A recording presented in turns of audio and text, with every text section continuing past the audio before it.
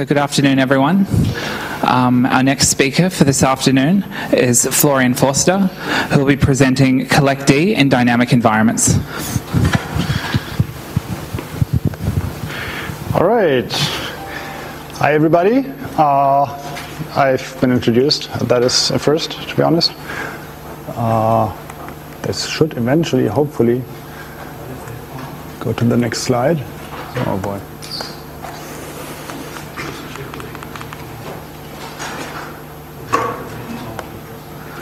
Sorry about that. All right, so my name is Florian Forster. People tend to call me Octo because Florian is a common name in my age group in Germany.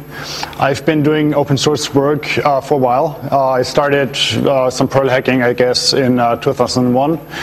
In 2005, I started the Collect D project, and I've been hacking on stuff ever since, mostly infrastructure and backend stuff, so I'm not a GUI person.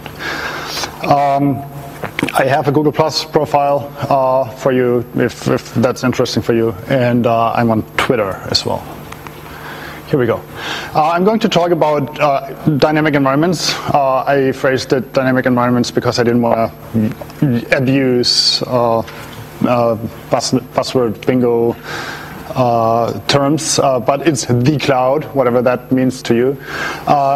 For me, it means that we have virtual machines, be it virtual Linux machines that are scheduled somewhere, or Java in this particular case, and some form of job management system that will start a new machine here, or tear that one down, or start a new job over there. And you have this dynamic, ever-changing environment of jobs and of machines, and you kind of have to handle this. So that's what I meant by this. The agenda for today, for my talk. First, I'm going to talk about Collect D and why Collect D is a good choice for this environment. I'm going to cover what Collect D can offer to people running the cloud itself, rather than a service inside the cloud, and how different ways in which you can use Collect D's network plugin to do communication between instances. The third will be about aggregation, which is an interesting factor and necessity in these kind of environments.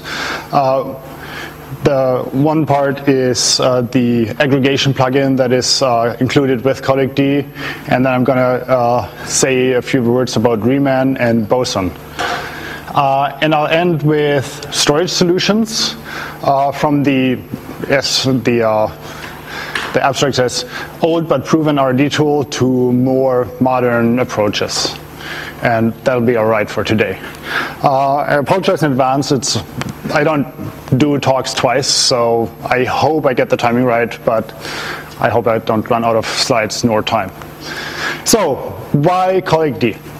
Collect D gathers metrics, and then eventually you can do stuff like this. So the graphing part is not actually something that Collect D does. Collect D collects the metrics, it can send the metrics around, and eventually hands off the metrics to a storage system. It doesn't really do storage itself. It can write CSV files, but I don't really know anybody who's doing this in a bigger scale. And that's it. So in these words, it's doing one thing, and it tries to do this well. And since we get a lot of users and a lot of pull requests and a lot of people seem to know about it, I kind of have the impression that we're on a good track here. There's a link to Collect D's homepage in case you don't use Google. And there's a Google Plus community that is linked there. And there's also a Twitter account that every once in a while announces new versions and so on and so forth. You might want to use Collect D because, well, for one, it's a free and open source project. There are hundreds of people contributing to it, literally. We started out using the GPL and eventually found that too cumbersome to integrate with some other parts of open source software. So we are slowly but steadily moving to the MIT. It's just very tedious work contacting all the contributors. Collect D is platform independent. It runs on FreeBSD Solaris and every operating system with an X on the name. It does not run on Windows. There's a commercial software that you can use that integrates well with CollectD, but CollectD itself does only run on Unix. But on all Unixes that you can come up with, I guess. CollectD uses a very modular design that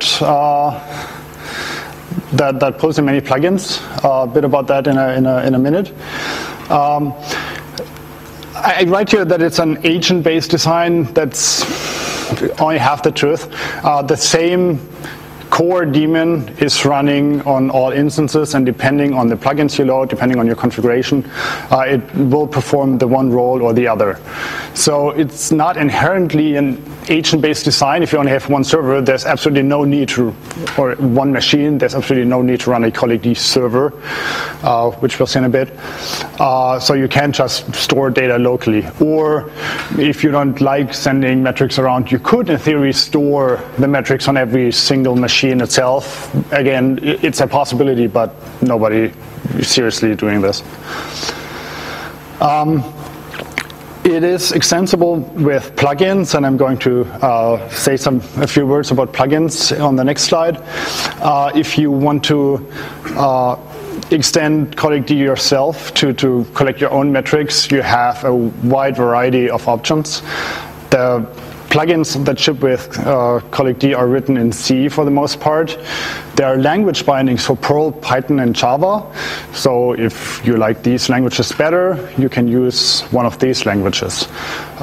The plugins that implement this support actually pull in the Perl Python interpreter or the Java JVM.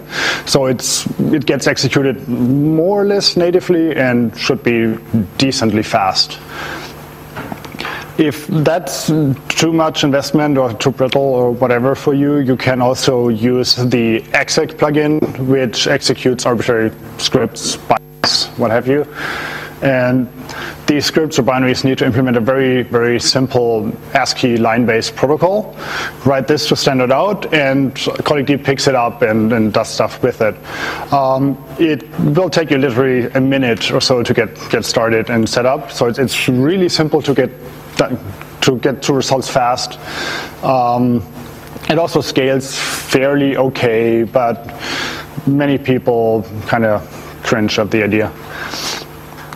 So plugins come in so different plugins perform different things, which most plugins you can put into one category quite easily, but then there's a long tail of plugins that does something interesting and weird and doesn't fit any bill really. The biggest category is read plugins. So read plugins get metrics from somewhere. The somewhere is often an operating system, and the metrics will be something like a queue length or the number of packets sent or the amount of memory used by this application, that sort of stuff that operating system know about. Another set of metrics comes from applications.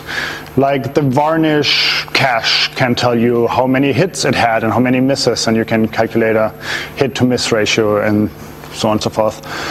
The Apache web server will tell you about the workers it has forked but not used yet or are currently handling a request.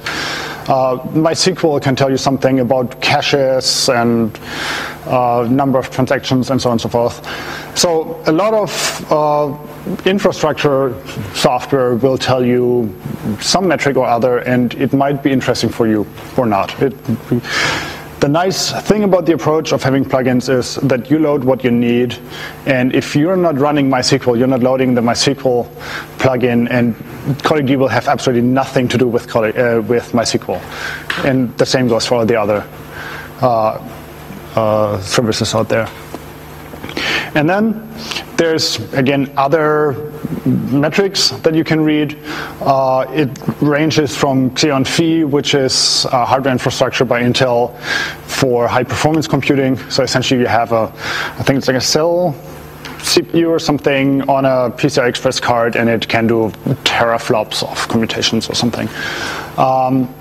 And interestingly, on this PCI Express card, they run, I believe, their own Linux and then communicate with the outside world. So you can query information from this embedded Linux on the PCI Express card. I didn't know this existed until somebody sent in a patch. You can query SNMP from your network equipment. Unfortunately, that's still a thing and not dead yet. OpenWrt is a protocol to reach hardware sensors in a very easy and lightweight way. A company I worked with a couple years back aimed at reading the temperatures of their racks in the data center via OpenWrt, but eventually gave up because OpenWrt didn't scale to the size they wanted, and they went to Modbus. So I got paid for implementing Modbus support for Colleague D, and you can query on Modbus with this. And the list goes on and on and on. So there's a lot of stuff in there and a lot of interesting things, so chances are really good that the metrics you're interested in are already supported. On the other end, so that was getting the metrics. On the other hand, you want to do something with the metrics and writing them to somewhere. There's 15-something plugins that can do something like this. The most commonly looked up ones I've put on this slide. So there's a Graphite plugin that can send data to Graphite. RD2 I already mentioned. RD2 itself doesn't do any networking. It's a library and command line tool. But there's an RD caching daemon that can add some networking infrastructure around RD tool.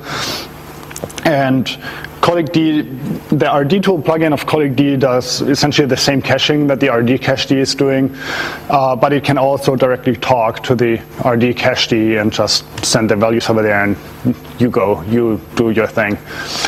It can talk to Riemann, which I'm going to talk about in the third half.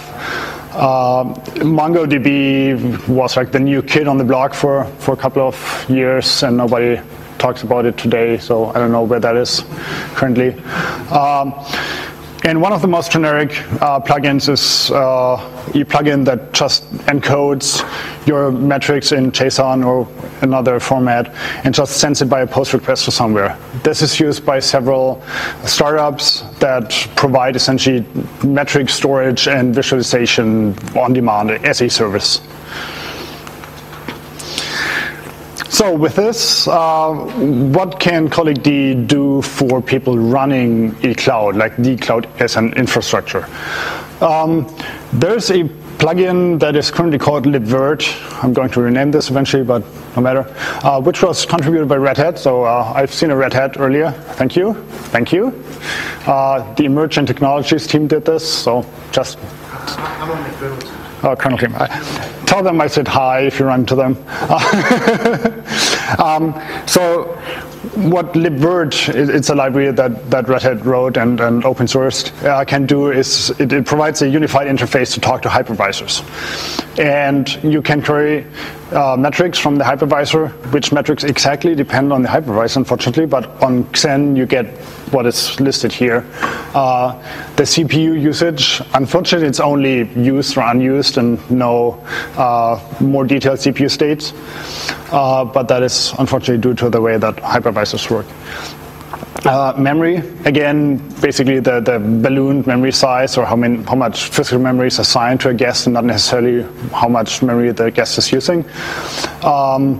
Swap, disk, IOPS, and bytes, and last but not least, the network throughput, that sort of stuff. So very basic metrics for a virtual machine, but the good thing here is you get all of these metrics more or less for free, as in you don't have to instrument the guest at all. This could be anything running in that guest, and you'd still get these kind of metrics out of this.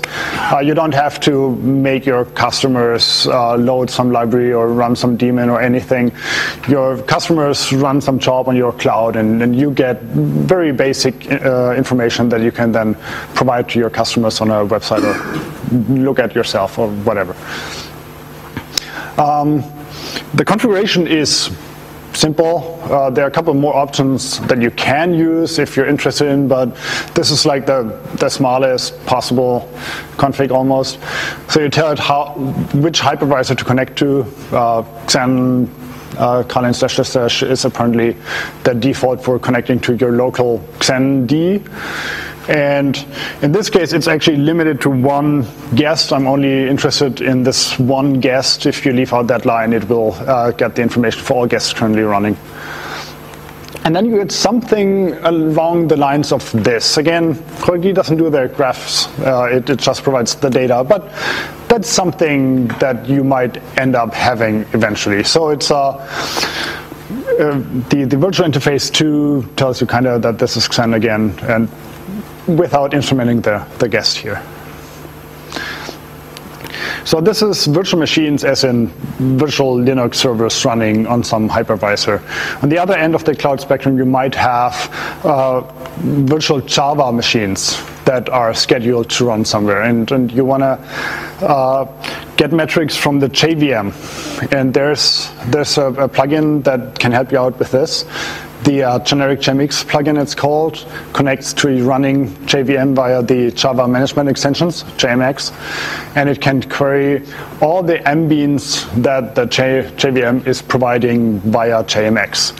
Mbeans are essentially Java's word for metric. The configuration is a bit more verbose. But in the end of the day, you will get, again, essentially for free without instrumenting the code at all, memory information, garbage collection information, and some thread numbers, at least rough thread numbers, from the JVM without having to instrument the code at all. So if you have like a third-party binary that you want to run, that might also be an interesting option. This configuration is severely stripped down. It won't work exactly the way it is printed here. There are a couple of lines missing, but I wanted to demonstrate that you have to load the plugin, and then you define these mbeans over here. Can you see this? So this is a definition, a mapping from the mbeans that the JVM provides to the data format that CodeD expects. And then you have a connection block down here that essentially tells you which JVM to connect to. And what's missing here is information which metrics you're interested in. So you can define, or actually look at the CodeD wiki and find a longer list of predefined mbeans that people have already collected for Tomcats, Catalina, and some Java servers and so on and so forth. And you can just copy and paste this into your configuration. And then you get something like this. So this is Java memory. So you see that the use and the committed memory is slowly building up, and eventually the garbage collection is run. And all of the objects in this memory segment are either deleted because they're not used anymore, garbage collected, sorry, or moved to a different memory segment called the young generation, I think. So that's something you can get out of a JVM fairly easily. So this is what CodeD can do for people running other people's VMs and code. Next, I want to talk about how bigger CodeD setups can be hooked up in various ways to make to build a bigger metric collection network, so to speak. How to do metric collection in a bigger environment, in one that might be changing. Sorry. The network plugin is a plugin that provides ways to send metrics to somewhere else, and also to receive metrics from the network. And which of the two it does depends again on the configuration. It's using a very efficient binary protocol that needs, it kind of depends on the names of the metrics, but something between 50 and 100 bytes per metric. So 100,000 metrics would amount to, let's say, roughly 10 megabytes per second coming in. So it's essentially hard or impossible to saturate your network link just with metrics. You're going to run into I/O problems much more sooner when you're trying to store these metrics to disk sometime. The protocol is using UDP. It's strictly unidirectional, so the clients will send a UDP packet to the server, and the server will never reply back. The idea behind this was that we really wanted to use multicast at first, and the unicast implementation was added as an afterthought. So that means you can use multicast if you want to. Most people don't tend to want to, but if you're playing with the cool kids, then multicast. And there's a bit of crypto available, so you can sign metrics before they go over an untrusted network, so people don't inject garbage into your metric system. Or you can encrypt the metrics if you want to hide whatever metrics you're gathering. So especially if data centers are linked with untrusted networks, so that tends to be an interesting option.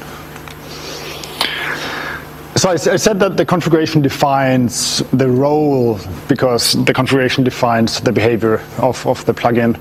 So if the plugin is configured to send metrics, then you would probably call this instance a client. And if you configure the plugin to receive metrics, you would probably call this particular instance a server, even though the same binary is running on both of them. You can also send and receive at the same time building proxies, which makes it possible to forward metrics to somewhere else. So again, on the right, you have a very, very simple, or the simplest possible configuration for the plugin. You tell the network plugin, in this case, that the server that it should send data to is example.com, and that's it. And the network plugin will take everything that it gets and just sends it to this server, whatever it resolves to.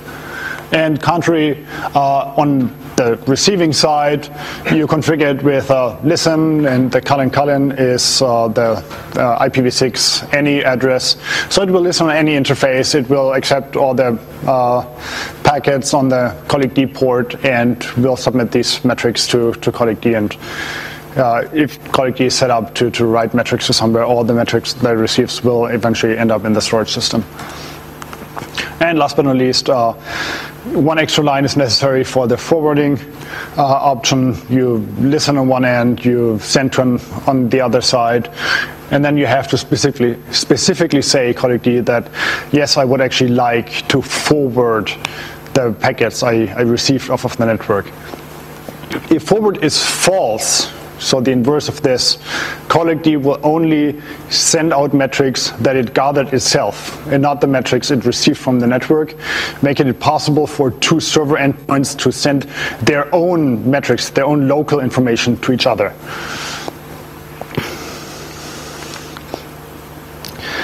So with these different ways of configuring the network plugin, you can build several types of networks, so to speak. The simplest is just have all your machines send the metrics to one server. Just you and you and you all go to example.com. Everything's done. So the one config up here is listen on the any address. That would be the config for the server, and the line below the server is a.example.com would be the configuration for all the three clients, and you would get roughly this setup. If you have two servers for fault tolerance reasons, you simply add a second server line, and you get something that looks a bit like this. So every client is sending out the metrics twice, once to the A server, once to the B server, and the servers again share the configuration and listen on any interface there is. If you want to set up multicast, all you have to do is drop in a multicast address, and the server will automatically detect that this is a multicast address now, and send the correct join IGMP packets. And if your network does the right thing, you're good to go. And you can do something that, let's call it multi-tier for now. So you have your data center here all set up with a single server instance, and you have two more data centers over there, and you want to get a global view of all the data centers that run something, and you want to have all their metrics corrected in one place. So you can, in this case, two, but you can have a global collectd that aggregates all the metrics in one place, and you can store it there or look at it there or whatever it is you need to be doing. Or in the forwarding case, you can bridge, like in the proxy case, you can bridge between technologies. So you can have a data center that uses multicast to get the metrics to the local servers, and then the local servers can use unicast to send the metrics upstream. Or you can have IPv6 within the data centers, but not over the external link. And then the proxy, again, allows you to bridge this easily. With this, I'm coming to aggregation. Aggregation is important in dynamic environments because you're usually not caring about a single instance or a single server. You tend to use the cloud in a way that if one job fails, if one server fails, you have enough running somewhere else to take the load. And eventually that server will come back or will get rescheduled somewhere else, and you tend not to care about a single server. So setting up checks the way that Nagios, for example, does it, that you have a config file and these are all the checks that need to run on this server, and if they fail, then boom, tends to be tricky. So aggregates are often more useful for alerting. Let's say you don't really care if 1 or 2 or 3 servers send out a HTTP 500 error once. But if your entire fleet sends out, I don't know, 2% 500 errors in all the requests they handle, that might indicate a serious problem in your code, and you might want to, I don't know, beat your developers into fixing it. So the global view, the aggregated view of your system is more interesting than focusing on a single machine or a single job. The other two are kind of made up, I guess. Metric storage is often I/O bound, or you might not have the capacity to store all the metrics in some other respect, in which case it might be useful to just store a global aggregate of information for historic reference, and not so much to store all the unaggregated data. Last but not least, dashboards should not overload the user or the sysadmin with information. So you need to kind of aggregate this to show it nicely in a nice dashboard. And if you can do this or parts of this beforehand, then you're better off for this. So the way the aggregation plugin in ColleagueD works is that on one side it subscribes to metrics, on the other side it spits out the aggregates in regular intervals. Was added 2 years ago roughly, so it's in version 5.2. Unfortunately, Debian Wheezy still ships an older version. So this would be like a schematic version of ColleagueD. On the left-hand side, you have the input plugins that read several metrics. On the right-hand side, you have the storage, whatever that might be. And the aggregation plugin kind of closes a loop here. So it gets metrics from the right, aggregates them, and then acts as an input plugin again. There's a prevention here that it does not allow aggregates of aggregates within the same ColleagueD instance in order not to have ever-increasing things in here that essentially only measure the running speed. Since we're running short on time, let's skip this. The limitations of the aggregation plugin is that it has only online algorithms, so it doesn't have a variable amount of state per aggregate. It only has quite simple things such as minimum, maximum, average, sum of numbers. That also means that there's no median and there's no percentile, and there's a couple other stuff missing. If you want or need to have something like this, I recommend... Okay, I thought another slide was coming up. This slide is supposed to show you that aggregation can happen at the client. Down here, it can happen at the local level, and it can also happen at the global level. So you can pre-aggregate stuff at the client if you don't want to expose detailed information about every single CPU, but only, I don't know, the global, I am using 90% of all the CPUs I'm having information. So if the limitations of the aggregation plugin make the aggregation plugin not suitable for your use case, you can use Riemann. Riemann is an event stream processor that can do a crazy amount of aggregation stuff and also emit additional events, and then you can use these created events to base your alerting off of, for example. So, for instance, you can have an exponentially weighted moving average over a given fixed time window. That is something very similar to what the load command on Unix is doing, I think. And it also integrates with many storage options, so colleague D, Riemann, and then some storage in the back makes a pretty good team. And very new and just recently released by Stack Exchange is Boson. Boson also has an expression language that can do all sorts of aggregations, and I believe they essentially hand this on to OpenTSDB. So whatever OpenTSDB can do, I guess Boson can do. And they also have a website here.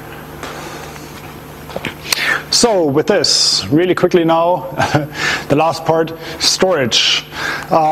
Storage, again, can happen at all levels. So you can have the global colleague D store its metrics and have all the storage in one place.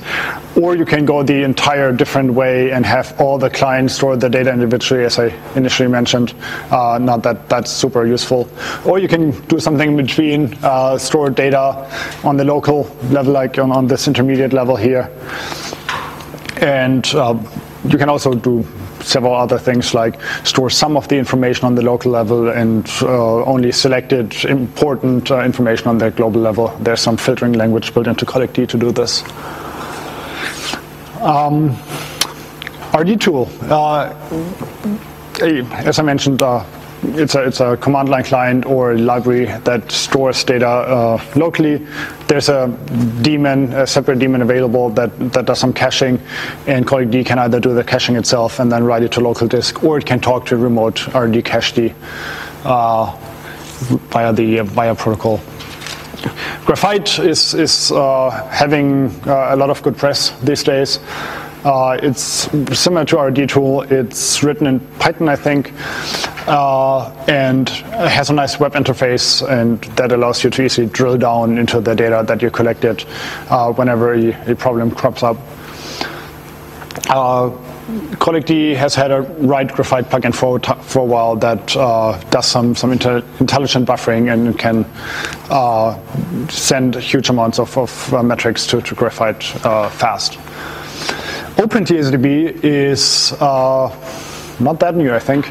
It's based on Hadoop or HBase, so you get horizontally scalable time series databases at the cost of getting all the Java stack on your machines. So if you're already using Hadoop or HBase, that might be a very interesting option. If not, I've not actually tried this out myself. It might be easier than I thought. There's a write TSDB plugin in colleague D that can send data there. And one of the earlier slides said that Boson uses the OpenTSDB protocol, so I haven't tried, but I think that colleague D should be able to send data there with this plugin. InfluxDB only came to my attention fairly recently. It is based on LevelDB, which I think is a key value store library thing, so I don't think it can do, it stores data locally again and exposes a network interface. And the interesting bit is that it natively can understand the colleague D wire protocol, the binary protocol. It can also understand the Graphite wire protocol, so you actually have a choice which protocol to use here. It provides a SQL-like query language, and for the last 2 years, they claim that their clustering support is experimental, and I've not yet verified how experimental it is. And last but not least, there's something called Voltaire that I just learned about the other day, which unfortunately does not have colleague D support yet. But there's a talk tomorrow. So go there, get fixed on Voltaire, and write a colleague D plugin. I'll be awaiting your pull request anytime. So with this, do you have any questions?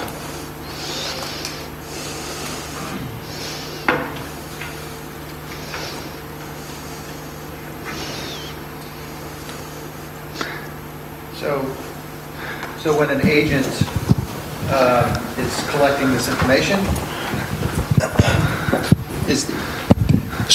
is collecting this information, how do I word this? Which way does it go? So does the framework tell the agent, okay, I need a piece of this information, or does the plugin thing send the information back into the framework?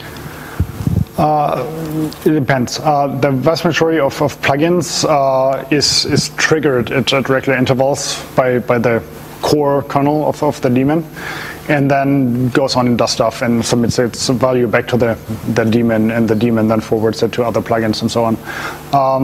But you can also do this asynchronously. The network plugin, for example, listens on the port, and whenever a metric comes in, it will call the same internal dispatch function without being prompted to do anything. So as a follow-up then. So as a follow-up, what's the granularity of the timing for how accurate is the time? The default setting is 10 seconds, 10-second intervals. We at some point made a change, I don't know which version that was exactly, to overcome the 1 second finest granularity. So right now the finest granularity is 2 to the power of -30. So you can go pretty low, and you can pull really fast at the expense of massive amounts of CPU at some point, of course. But if you want to do 10 millisecond intervals, that's possible.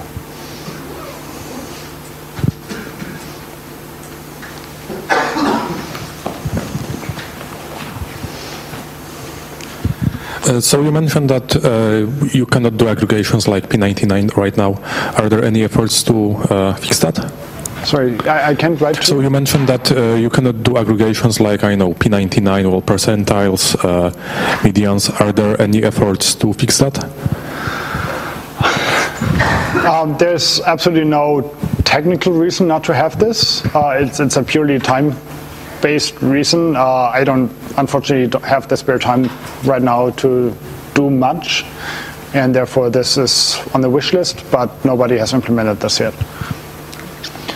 But as a general rule, we try to implement stuff that people actually want. So before we set off and implement all the aggregation functions that you find in some statistical book somewhere, we wait for people to request them before implementing such stuff.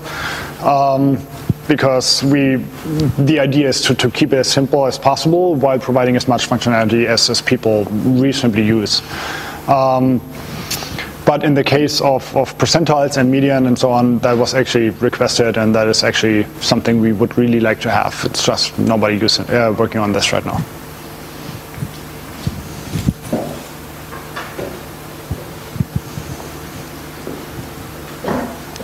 There's a question?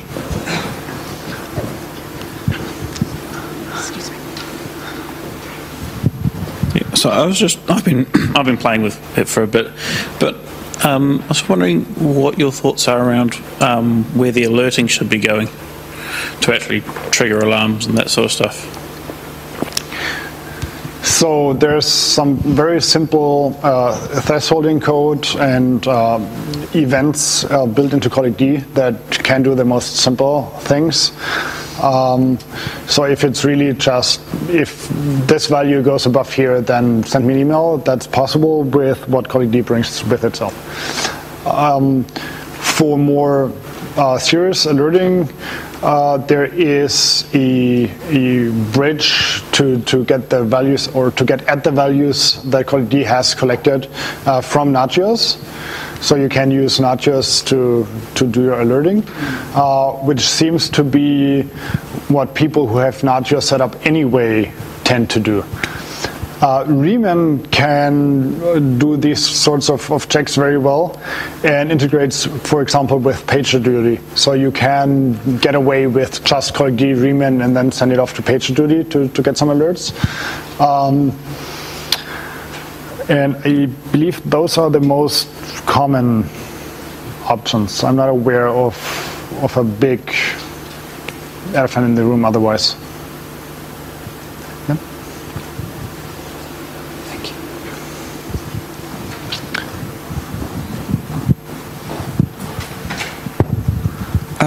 When I was using ClickD a year or two ago, I hope it's not out, I noticed there's about 4-5 common dashboards that for the RRD end, and they all are sort of 80% solutions. Are you pushing to get are you A, leaving it as is, B, trying to get a common one, or C, saying just use something from Graphite? How do you see that evolving?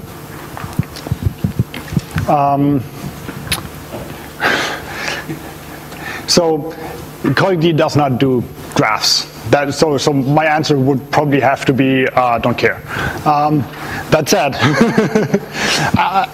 I don't want to bundle any one of these dashboards with CollectD and say that's our dashboard now.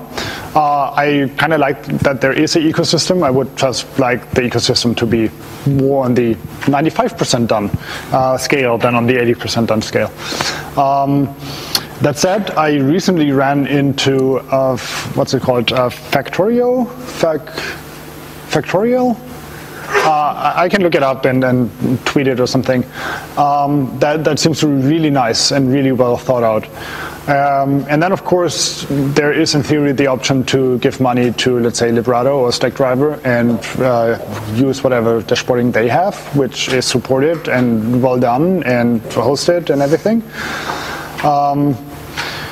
So I guess longer term, I probably would vote for keeping it as it is, as in we're not having the CollectD dashboard, but people are welcome to contribute to whatever open source dashboard they like best and make it even better. But I look up the one I have in mind, and it's looking really promising. It looks awesome.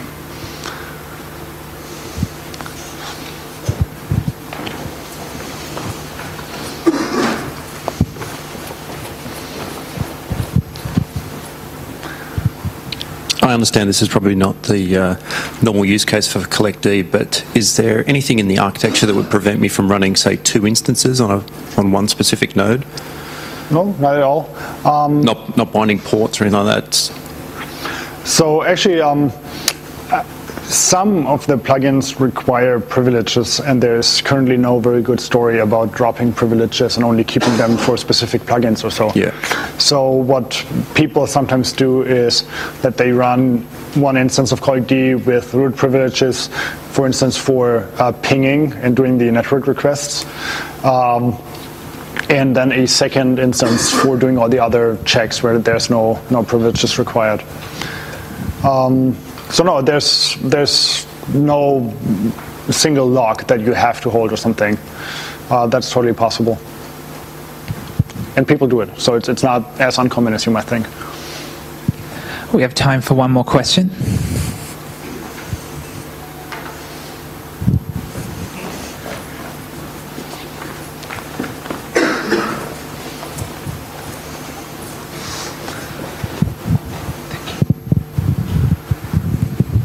I just wonder if you can go into the roadmap a little bit, and if you've got things like auto discovery of which module should be loaded, or caching if the network's down, that sort of thing in CollectD planned. Oh boy, planned.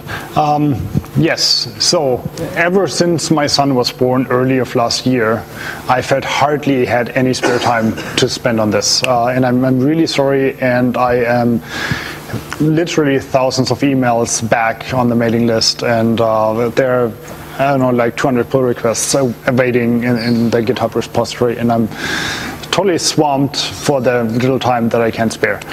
So I'm very sorry for this, and everybody who's blocked or waiting on me. I'm really sorry. I try to recruit more guys onto the team, and Pierre-Yves and Fabienne and whoever I forgot have been a huge help and have been doing a lot of pull requests recently, and they've been awesome.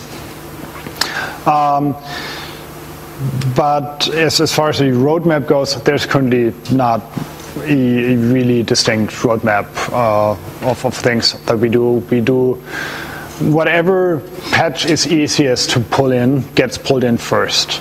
So if you write a patch that is really well written and well documented and has all the build system changes that it requires with it, and essentially all that is required to do is someone from the committers list take a look at it and say, oh, this is awesome, then it's probably going to be merged within a day or two, and you'll be hearing from me because I'm giving out free t-shirts to people who contribute to Collect D.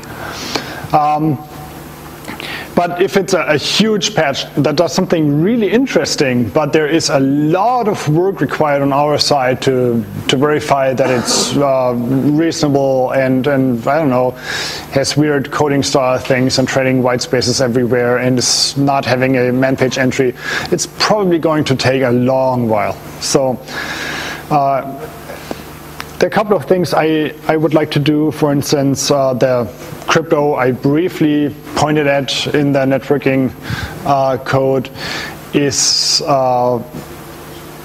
vulnerable to a known plaintext attack, and I would like to fix that and probably play with OpenSSL a bit. And so that kind of itches me, and that is probably going to be fixed in the not too distant future. I have another plugin that allows you to communicate between instances via TCP and SSL authenticated rather than UDP and essentially hand-rolled encryption. And that's another thing I really wanted to go to do, and that has been on my desk for years.